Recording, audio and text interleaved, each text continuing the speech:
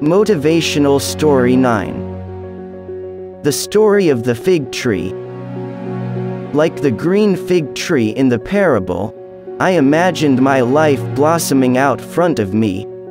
A glorious future beckoned and winked from the tip of every branch, like a large purple fig.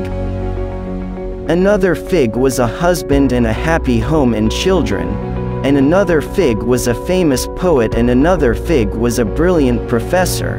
Furthermore, another fig was EEG, the astonishing proofreader, and another fig was Europe and Africa and South America, and another fig was Constantin and Socrates and Attila and a bunch of different lovers with odd names and odd professions, and another fig was an Olympic lady crew champion, and beyond and above these.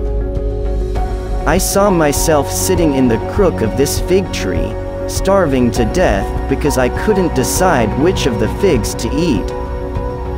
I wanted all of them, but picking one meant losing all of them. As I sat there, unable to choose, the figs wrinkled and became black, and one by one, they tumbled to the ground at my feet. The moral of the story: decide. Take some action. When choosing between two positive paths or outcomes, there is no right or wrong response. If you delay too long, the decision will be decided for you.